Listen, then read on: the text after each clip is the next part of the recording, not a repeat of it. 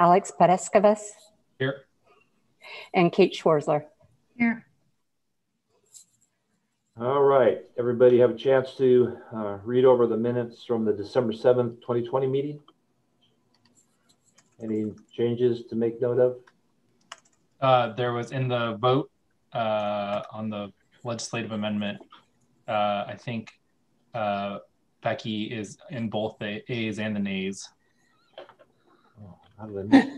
Okay, I think she was a nay. Was that correct? Yes, that's correct. And that's why, yeah. So I just didn't move her. Yeah, no problem. Becky, thank you. Yep. Thanks, Alex. Any other changes to note? Okay, anyone wish to do a motion? I'll move to accept the minutes as amended. I'll second. All those in favor? Aye. Aye. Opposed? Okay. Motion granted. Minutes are approved. All right, we'll move on to visitor and public comments. Anybody out there, Karen? Okay. I don't think we have any unfinished business to deal with, so we'll move on to the new business with the review of the sign code, proposed amendments. Take it away, Fred. All right, perfect. So, hey everybody. Nice to see everybody. Nice to be here at the meeting today. Just wanna, so essentially here's the deal. So we got a request from the fire department, the fire district, and they said, hey, we want to put up a changing image sign. Can we do that? We said, well, let's look at the code. And we looked at the code, and essentially what happens is they are in a residential zone. It's actually high density residential on Monmouth. And because of that, they are limited to 24 square feet of signage, and they cannot have a changing image sign. They said, well, shoot, we would like to potentially rezone our property or something then. And my response was, ultimately, if we want to do that, it's probably easier to change the sign code to allow you guys to have a changing image sign than to try and change your zoning. If we're changing your zoning, we're going to have to go through some sort of buildable lands or a housing needs analysis sort of thing, and show that we're not impacting the quantity of housing in any sort of way. And it just felt like it was probably easier to make a small change to the sign code to allow them to have that. Now, having said that, you guys don't have to allow the change to the sign code. You don't have to allow a changing image sign on a residential property. We just thought, it kind of makes sense.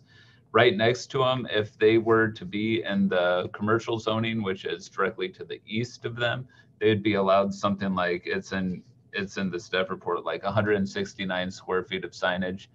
And they would be allowed the changing image sign within that 169 square feet. What we're proposing is just a simple change that says, you can see it on page 9 of your packet there. The following signs and no other are permitted in any residential zone.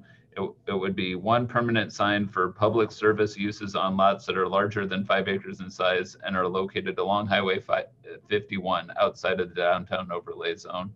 The sign shall not exceed 48 square feet in size, of which 24 square feet may be an electronic changing image sign. Now, why 24 square feet for the changing image sign? Because that's our maximum amount that we allow for a changing image sign. Why 24 square feet? Because that's what's allowed in a residential zone currently. And I went out there and I sort of paced off their existing sign. It's about 24 square feet.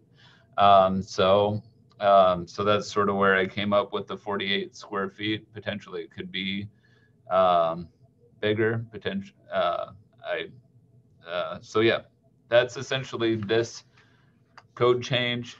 Again, they are in a place that kind of makes sense for changing image signs. You've got the one at the high school. You've got the one at First Baptist, right along there. It probably makes sense for a changing image sign in that location, but they're just not allowed because they're a residential zone. It's sort of a quirk of the code. So that's basically what this code change is presenting. Does anybody have any thoughts, any suggestions, any concerns? I just had one question. How did they get to build a fire hall or fire station in a residential area? Was that an exception or is that allowed?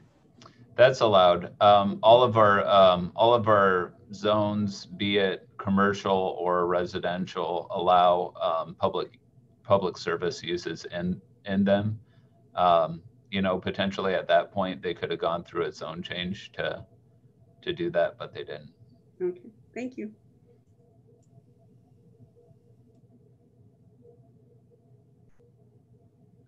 Fred, I have a quick question. So is public service uses defined somewhere in the code? You know, I'm pretty certain. I can double check that real quick. If it isn't, I would maybe consider adding language such as like public ownership or land ownership for public health and safety or something along those lines, so that we don't leave it open to interpretation that anybody could come along and say, well, this sign is a public service. Yeah, okay. I think that's a Yeah, that's exactly the question I was going to ask. And the other thing I was going to ask is, and I don't, tell me why I'm wrong or tell me why this is a bad idea, but is there some sort of like overlay for public things like that, like different, like public zoning or something like that? That, I mean, would that still require a full process if you added something like that? You know, it's funny because, I mean, I actually do think that's not a bad idea. Right now, we do have the public service zone, which is sort of like a zone by itself. I mean, yeah, it might not be a bad idea just to sort of to consider it more as an overlay and have like an underlying zoning. So, but right now it's not really structured like that. The code's not really structured like that, but I don't think that's a bad idea at all. So let me look.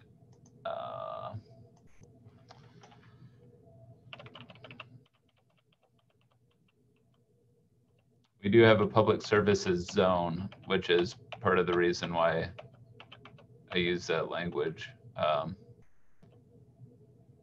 let me just see.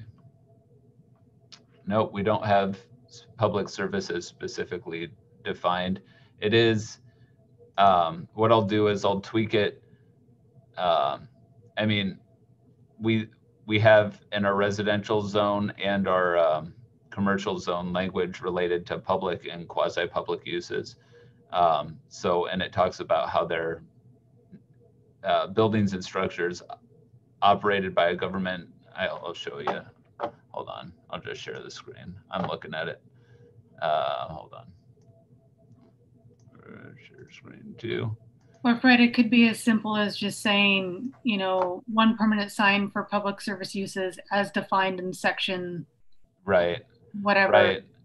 So you'll see this is sort of how our public quasi-public use looks. And then it talks about structure necessary for the city or a public utility to provide service to the neighborhood in which it's located. And then buildings and structures occupied by or operated by a governmental agency or public utility and necessary for public service. So, so yeah, no, I think that's good. I'll tweak that a little bit, and then I'll bring that back to the next meeting for you folks, just to look at that language to make sure that makes sense.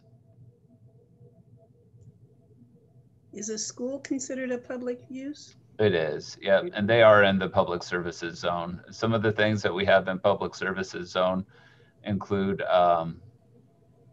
shoot, I wish I had a zoning map open.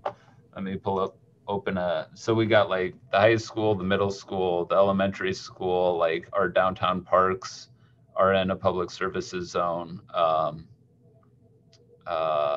think that's pretty much it. Oh, the Gate building and the First Baptist Church are both in the public services zone as well.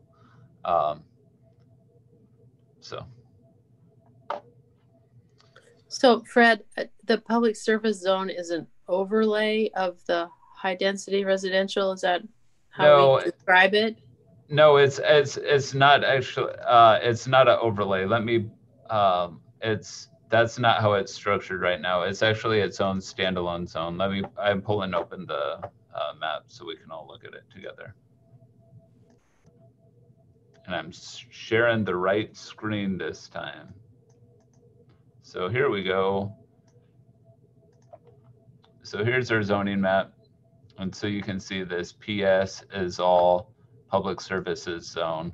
So you can see this right here is the high school. This is the First Baptist Church right there. This is Monmouth Street coming through there. That's Pioneer Park right there. These are our sewer treatment ponds right here. This is a bit of Ash Creek right there that the city owns.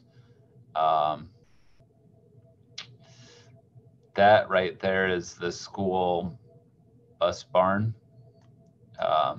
These are the parks along the waterfront. This is probably Henry Hill, Inspiration Garden. This is Monmouth's well site down here. So the zone itself is its own standalone zone. Right now, it's not an overlay. There's no underlying zone underneath this. It's just a public service zone right now. So, but rather than just taking this piece right here, because this is a fire district piece right here where can everybody see my little hand thing? This is the fire district piece right here. And rather than taking this out and making it blue or even making it red, it would just sort of create a small little exception in the sign code that says for certain parcels that are a certain size along this road, some additional sign allowance would be allowed. That's essentially the idea.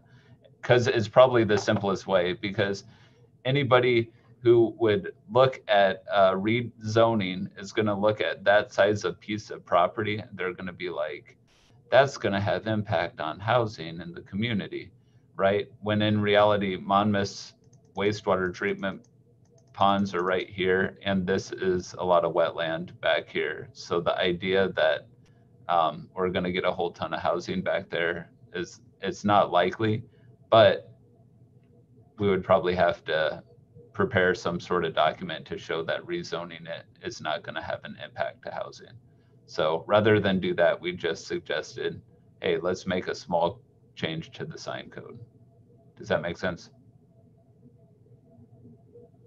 It does. Thank you for explaining. Yeah, no problem.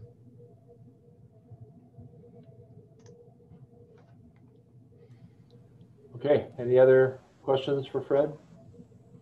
I'll admit that it doesn't seem like the most elegant solution, but I absolutely understand kind of what you're thinking. I think, I mean, in a perfect world, like I think the overlay kind of something seems like the most useful, but I also don't like it. Seems like a lot of work for one parcel. Yeah, and you know, I feel like I actually feel like the situation we'll be able to address this situation when we actually go through a more thorough review of the sign code, which we know we have to do, because we know that there was a court decision recently about speech on signage. You know, that you can't regulate speech on signage, and we want to go through our code to make sure that we're not running afoul of that. So we'll have to do that at a certain point. And when we do that, and when we incorporate the stuff that we're talking about for the historic preservation, that, you know, the downtown sign standards that we were talking about a while ago, we'll probably want to do a more holistic sign code update. And as part of that, I imagine that we'll look more holistically at like the amount of signage that we allow along certain roads, you know, because you don't want to allow really big signs on residential streets, but on Monmouth Street, it kind of makes sense to have bigger signs, right?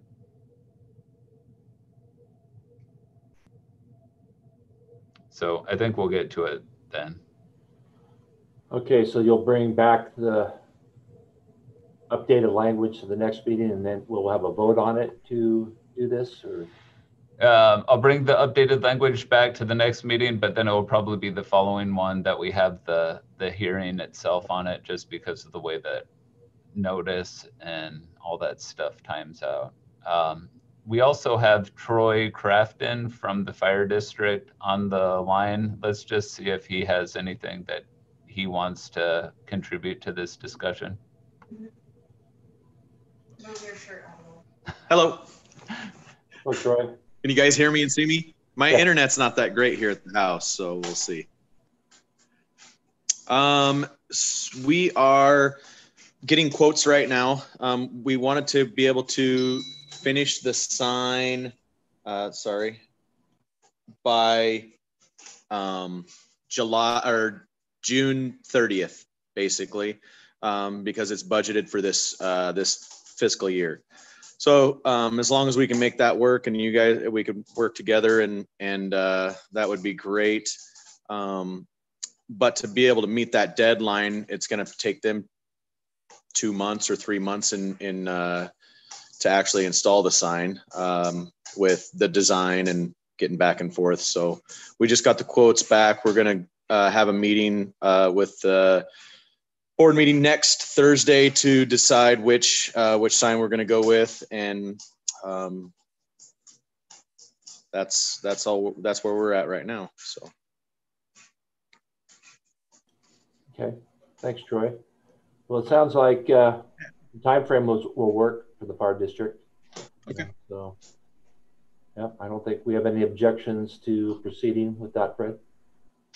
Yeah, no, well, I mean, if you guys are fine with it, I realize I definitely take your point, Alex, that it's not the nicest solution. It'd be nice to think more well-rounded, or, more holistically, but I don't know. So yeah, sounds good. I'll keep on working on it and start stuff moving forward, and yeah, you guys will see it again in the future. Okay. Right. Well, thank you, Troy. Thank you. Thank you very much for your guys' time. Good night. Okay. We'll go ahead and move on to the second agenda item, review of site design review code, proposed amendments. Excuse me one moment, real quick, Mr. Chair. I just wanted to point out that I got a direct message from Commissioner Adams, and she had to log off real quickly. And so she is not now at the meeting, but she is excused. Okay. Thanks, Karen. Okay, Fred, how about a staff report for the second agenda item? Perfect. So this is another super simple thing, but it's something that is kind of important. It's a good thing to do. So this right here, we have some language in our site development review standards that have been used in the past to take a site and then add 25% to it, and then add another 25% to it, and then another 25% to it, and then another 25% to it, without having to go through the site design review, the site development review process again. So essentially, if you got time and a building on your property, eventually you could build out the entire site without having to go through site design review again, or site development review. I'm going to call it site design review over and over again, because that's always what I've called this. And here it's called site development review. I'm just never going to get used to it. So anyways, so essentially what this small change would do is essentially say, you can only do that 25% expansion of your footprint one time, and it would establish a cap at the maximum amount that you could do without going through site development review again. That cap would be 8,000 square feet. The intent of this is basically to stop folks from thinking that they can continue just doing 25%, 25%, 25%. So that's essentially what this code does. To be honest with you, I thought when I read it originally, I thought, yeah, you can only do 25% one time. But then I was told, oh, no, people in the past here have allowed people to go 25% over and over and over. So this would change that. Are there any thoughts? Are there any questions about that? Now, I should step back just a little bit. What is site development review? Site development review is a review process where the public can actually comment on an application, right? It's sent to people within 250 feet of the property. It's also a decision. Without site development review, there's no sort of land use component of a project, right? There's no notice that goes out for the project. And so, especially in situations where this could involve somebody like eventually building out their site with no public review, with no sort of review of stormwater and stuff like that, that just does not feel quite right to me. So this would establish like essentially parameters for how that 25% could work. Hopefully I explained that well. Are there any questions? It just makes sense to me because you want to be able to control aspects of the development. And if they just keep going and going and going, you know, with the input of property neighbors, I think it could lead to a lot more hassles and people being upset. So I think it's a good idea. Site development review is also where things like traffic impact studies could potentially come in. So, yeah. Any other comments or questions? So this one, you'll have to come back to us and give for a public hearing. Yep, that's right. Okay. Well, I'd say go for it. Becky? I had to read the language you're inserting several times to understand exactly what you were trying to say. I don't know if it was just me blanking on it, but it was kind of a convoluted addition there.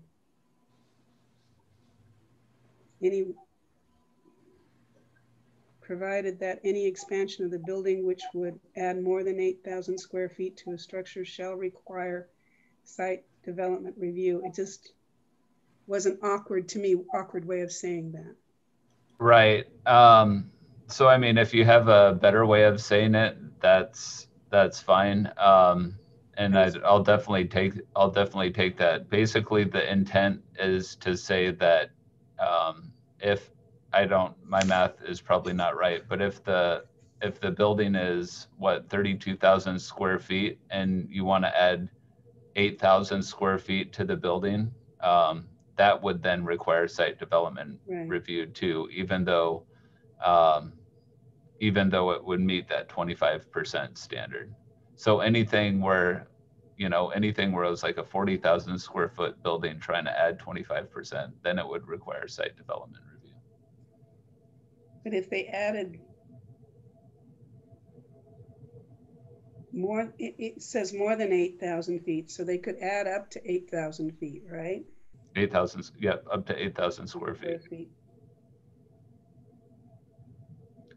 Right. Essentially, the idea is, sure, you can add 25% to your building one time, but it can't be more than 8,000 square feet. Yeah. I understood that. It just took a while working through. Yeah. And I couldn't figure out how to say it differently, so I'm sorry I don't have any suggestions. It just. Well, if you think of anything, just let me know. I think that's Thank great. You. Is there any interpretation, the way it says any one-time commercial, that someone could say, well, our 25% was a one-time thing, and then years later they're like, we're going to make one like on a different side? Like, is there any sort of like ambiguity there, or is that just me trying? I don't know. I wouldn't know how to say it any different, And again, I can think on it, but I don't have a particular solution. But. Yeah.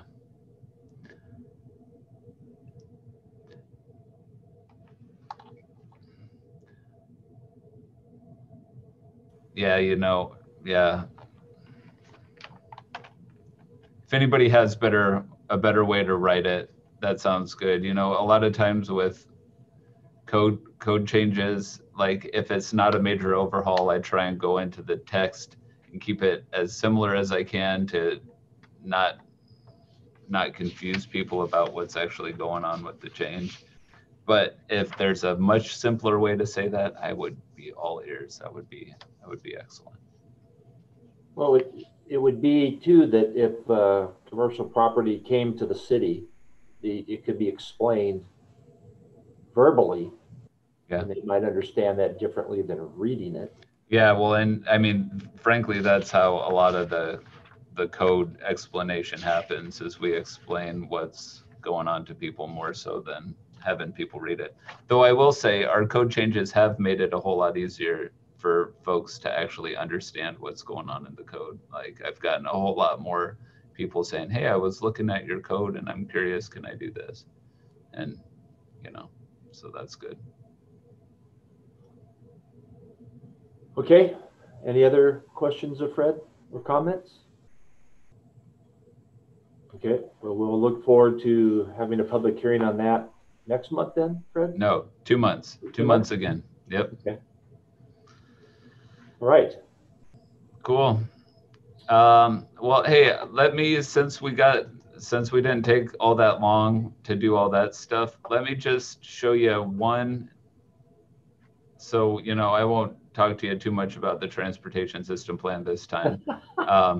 But like, let's actually talk about an idea, because, you know, I'm not saying that you remember, didn't last time we talk about like the square about concepts and the rectangular abouts and all of those sort of things? Well, one idea that Karen mentioned at the end of the last meeting was, she says, you know, well, the rectangle about is oriented around the wrong street, right? Ultimately, C Street should be the center of the thing, not Monmouth, right? You remember, not Monmouth. You remember that last time? All right. Let me see if I actually got it. Yeah, okay. Well, I'll try and share this real quick. So we had our little, I had a couple of days off, right? So I can't quite remember exactly when was what, but, and then shoot. That was a total fail. Did you see that? I kind of fumbled the X. Now I got to pull it up open. I'm sorry. I X'd it out. Are you talking about where we were talking about like one way rectangular kind of traffic pattern? Yeah, right. Okay. Yeah, we weren't calling them rectangular abouts or anything, but yeah, I get what you're saying now. Yeah. So, so you remember, let me try and share this again. I pulled open the other one too. So, oh, and then I shared the wrong screen. Okay. You guys can see that, right? I'm over here, right? Can everybody see the map? All right, perfect. You'll remember last time we sort of were talking about this and we said, oh, Monmouth could be sort of, we could have one-way traffic. It could function kind of like a roundabout. You guys remember that from last time? Did we talk about that? Well, it's funny. We had that little open house, and one of the comments at the open house said, I really like that idea. You know, that actually makes some sense, because they heard the idea of sort of a Plaza Street on Monmouth, and they're like, that kind of makes some sense. Well, Karen then said, you know what? That is oriented wrong, and really it should be using B Street and Monmouth and have C Street be the Plaza Street.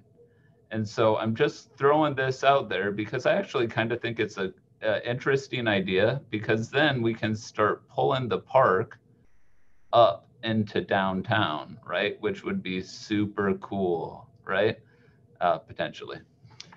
So we could make something like C Street where you could have parking at certain times a day. We could close it off at certain times, and then it could start functioning more as a festival sort of street. And yeah, pulling the activity into different parts of downtown, right? Instead of just having it along the river. So I wanted to show you guys that idea. Do you folks have any thoughts about that idea? Do you have any aversions to it? It's just something that we didn't talk about last time. I didn't want to blindside you with this idea in the future. What are your sort of thoughts? It makes more sense than making Monmouth. I mean, if you're talking about pulling people into the shops and stuff downtown and trying to connect with the park, C Street makes a lot more sense. Yeah. I have some just questions or comments maybe for some further investigation. There's a lot of studies out there that show that going to a one-way sort of couplet can be super detrimental to the streets in terms of business.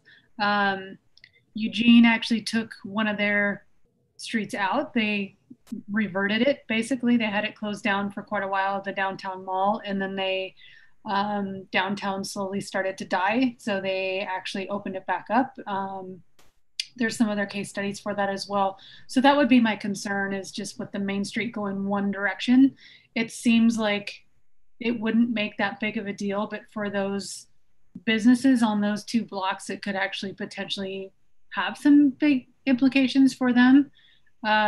With that said, I love the idea of having C Street be a festival street, and we've played around with that, even, you know, closing that down for special events, say like Hop and Heritage or a concert. A lot of pushback from those businesses in terms of doing that, the ones located there on C Street. So I think we would just need to consider that. And some of that is a lot of it centers around parking and noise and that sort of thing, access to their businesses and potential vandalism or, you know, things that might happen. Yeah. I think my only other concern is I'm imagining commercial trucks. I'm imagining combines trying to weasel their way through, like that right turn from Monmouth, at like right at the corner of Monmouth and 51, like right at, you know, the three-way stop. I'm imagining a combine trying to make that right, or even like a 53-foot trailer trying to make, you know, it's already bad enough watching those guys try to make that right from 51 to Monmouth Ave, but just it seems like something would have to give to make that work. Yeah. So I do like the idea of the plaza kind of concept a lot. I don't know if I can fully wrap my brain around sort of people that are just using downtown as a pass through rather than a destination. It makes, and again, I know we talked last time about the consultants seemed like they were trying to make it easy for traffic rather than sort of like a livable community space, I think is what kind of my sense was. And I'm not trying to sort of make it easy just for like, oh, it's, you know, hard to get trucks through downtown, because that's not necessarily the point. But functionally, that's the only real arterial route. And so Right. Keep on going, Becky. I do wonder about having to take all of that traffic that wants to go west on Monmouth, 2 blocks north, then a block west, then back south. I'm wondering if people won't cut through 1 block south of Monmouth Street and come up to 2nd and then go that way on their own rather than going more out of their way. Right. Yeah, no, that makes sense. I would. Yeah, no doubt. No, that makes good sense. Another thing, Fred, has the railroad had any words of wisdom about this too? I know in the past, wasn't there an issue? I think there was an issue between the city and the railroad about maintenance of the road, and finally the railroad, I don't know if it was the railroad or the City of Independence, did improve that. I mean, that street used to be horrible and when you came down, and if it's like this, it's going to have to be more maintained probably than it is even now with the volume of traffic. But it was a railroad consulted about impacts and then time of day when the train does it come through once a day, twice a day? I mean, I usually hear it like at 7 in the morning, and maybe not every day, but I would think the railroad would have some kind of words of wisdom on that too. I mean, I do, like everybody said, I like the idea of the C Street Plaza. I know that would be an impact to some of the businesses, if not all the businesses, but if it would be, there would be some parking during certain times of the day. I mean, I go to C Street Salon when I could for my haircut, and I don't know how many times I'd have to park, you know, way on the next block up, because there's just no parking spots down there at 9 and 10 in the morning. But I don't know, I guess my only concern would be with the railroad, what they would say about it. But right. Yeah, no. So, I mean, we definitely did reach out to the railroad and ask them to participate in this project, and they politely declined. So yeah, no, I think, man, I think all of your points are really good. And it's just a hard sort of, it's a hard intersection, right? It's just some hard choices that we gotta try and make here. So anyways, I appreciate you guys, your thoughts about that. I definitely do respect your guys' vision that we are not trying to build a community for cars, right? I'm fair to say that, right? That's your folks' perspective, right? That's definitely my vote. Yeah, so I love that. You know, and I really love that. And I took last week off, and I was really thinking about how do you design a city for a human, right? For a human, and almost like the lowest ability human. How do you design it for like a kid, or how do you design it for a guy in a scooter, or like who just cannot get around in the same way that you or I can? How can we design a place that's friendly for that? And so I don't know, that's sort of the nut that I'm trying to figure out here, is like, we're trying to design in bikeability and walkability and all that sort of stuff, but bikeability is kind of subjective, right? Like what sort of bikeability are we going to design to? Are we going to design it to like, were we talking about this, the Speedo guy, or the spandex guy, right? Are we going to design it to his ability, or are we going to design it to like the 5-year-old trying to like learn how to ride a bike the first time? I don't know. Ultimately, I think we should like have, wouldn't it be sweet if we could have a 5-year-old navigate this community on a bike? Like, wouldn't that be awesome? Like, I don't know. That's sort of where I'm at, trying to figure that out. I've been watching some really inspiring stuff out of the Netherlands, and they just designed their whole country, man, for people to get around by bikes. It's like, wow, that is inspiring. Fred, I think the flip side of that is not building for cars, but understanding that like you have to have a car, and then and so making so downtown continues to be accessible to everybody. So I mean, I'm imagining like you're still going to need parking, like you're still going to need all sorts of things. Still going to need to get people through that intersection, but how do you do it in a way that sort of values everybody and doesn't? Yeah, I just want to. Yeah, exactly. You're an impossible balance to strike almost. Yeah. I mean, it really is, because I mean, we can't kid ourselves. Like, the vast majority of our trips right now are by car. But how do we change that? I mean, I think to me, what it speaks to is kind of what we had talked about a few months ago, about you should be a quarter mile away from park or commercial kind of place, like, so building those little pockets so that you're not forced to drive if you need to go somewhere. I know the city of Salem, I was listened to a presentation from them about to kind of their rezoning in neighborhoods and in little pockets and like that kind of stuff. You know, for me personally, it really speaks to me. So I think it's the balancing all of that. Right.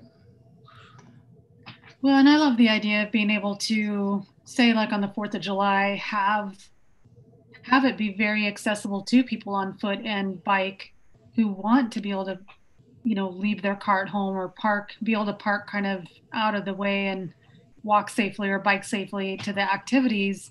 And even like the festival street, I love that idea of making C Street. And I think there's a way to do it actually, as long as there's alternative parking, especially as we look at how the museum is going to come on board, parallel 45, probably some additional redevelopment that's going to happen down there, and a desire to bring like the street trees and the pavement and everything up to 2nd Street to really kind of round out that core area.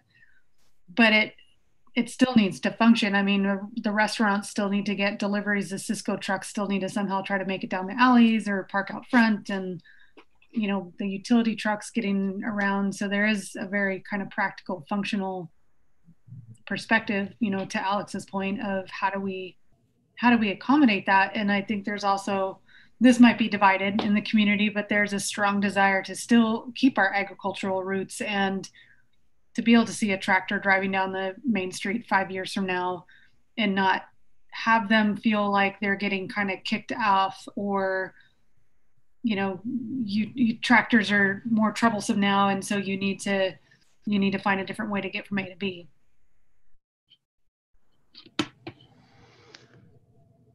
Yep. Yeah, no, that's yeah, no, I appreciate you guys. Cause you're all exactly right. Yeah, it's tough. So anyways, I guess we'll keep on talking about this. It's not like we're gonna solve it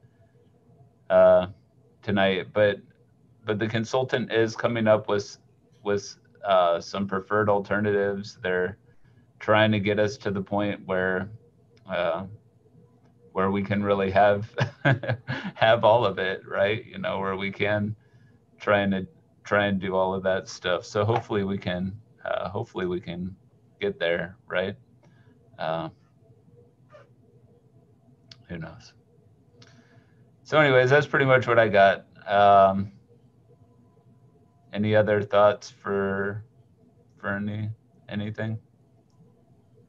I had a neighbor ask about building codes here in town and wondering if there were any green energy requirements for new building, commercial or residential, in the city of Independence. So that's a better question for Jeff Kennedy. There is our building official. I know that the state has a whole bunch of like energy code sort of stuff that he's having to implement now. That's new. But yeah, all of our building codes are related to state requirements. I don't think we have anything beyond them. Her question had to do with having residential buildings in particular built to accept solar energies. And does the city of Independence look at that as asking builders to do that because it's so much more expensive to come in and do it later? I don't think we have any requirements like that. Thank you. All right. Any other discussion or information items we need to talk about? If not, about a motion for adjournment. So We'll have a meeting next month, right? Yeah. Okay. All right. Yeah, Motion. I'll make that motion to adjourn. Was there a second? Second. Okay. All those in favor? Aye. Aye. Opposed? All right. Meeting is adjourned. We'll see everybody next month. Happy New Year. Yeah.